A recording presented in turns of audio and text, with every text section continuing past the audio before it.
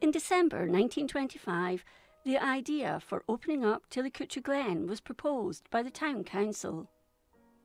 A resolution was passed at a meeting to purchase, rent or otherwise acquire a right of access to Tillicoultry Glen.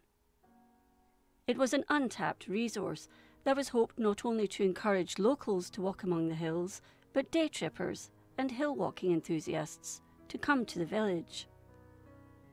It was to be used as a pleasure ground or place of public resort or recreation. The opening of the Glen was the brainchild of William Jimison, the provost between 1921 and 1927. Accompanied by the borough architect Arthur Bracewell, they inspected the area and both believed that if it were redeveloped properly, it could become a key attraction. The ground had been granted by Major Arthur Balcarras Wardlaw Ramsay, who owned it, and the land on which the Glen Road would be built. In addition, he granted permission of a right-of-way through the Glen, which he also owned.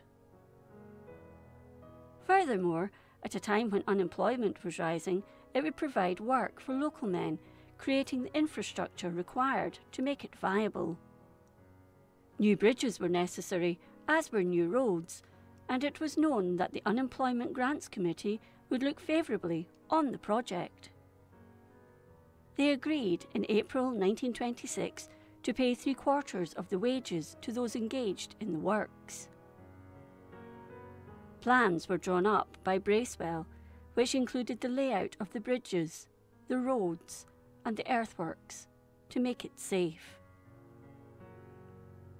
On 5th May 1926, construction of the Glen Road got underway, just 24 hours before the beginning of the general strike. These workers, now in steady employment for the next 2 or 3 months, bucked the trend and continued working.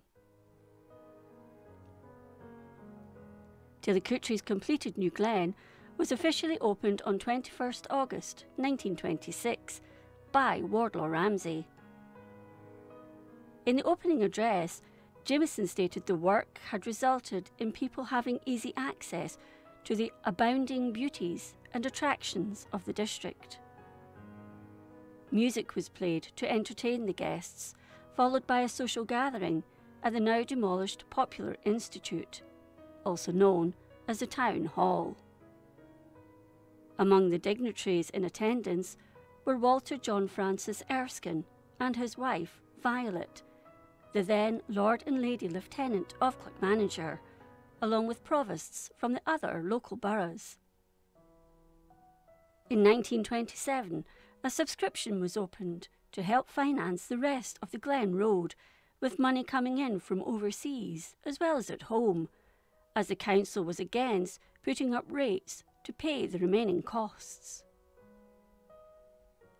Tillicoultry-born immigrants to Toronto in Canada sent over £60 to Jimison for the Glen Fund, and 2 years later, to mark its 3rd anniversary, they also presented an indicator to be placed in the Glen to show the positions of local landmarks and relative distances.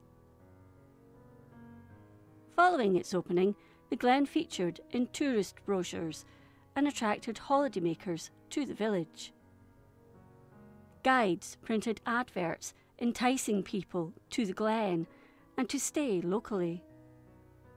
The Glasgow Fair fortnight saw most visitors to Tillicoultry, and to entice more holidaymakers from 1928, the Glen Committee organised brass bands from all over the Central Belt to play at the Glen entrance.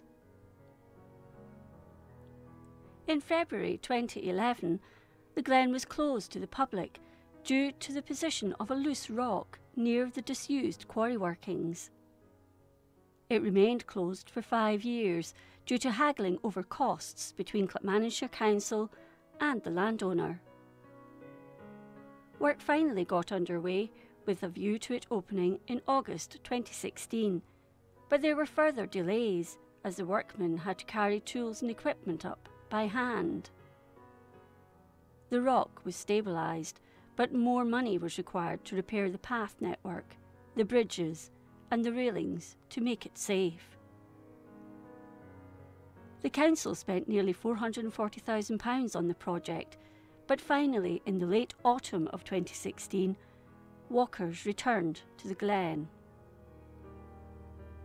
However, in August 2020, it was closed once more due to heavy summer floods which caused damage to the infrastructure. A 15-foot section of path was washed away, with the waters in Tillicoultry Burn turning thick and black, with the earth being washed down from the Glen as it surged towards the River Devon. The Glen itself is carved out of the Ochil Hills, with the main burn running through it with its beautiful waterfalls and steep gorges. Two burns, the Gannel and the Daglin, meet at the top of the Glen, and close to the entrance of the path that leads up to it is what is known locally as the Lion's Den, a small cave. How it got its name is still unknown. The water from the burn once powered the local mills, but they are long gone. Among the wildlife are woodpeckers, blue tits, foxes, roe deer and bats. Today, the Tillicoultry Mill Glen Action Group, set up in the summer of 2017 and made up from members of the Tillicoultry, Kilsnotton and Devonside Community Council, volunteer their services to maintain the Glen, most notably its entrance. It continues to attract visitors to the area to this day.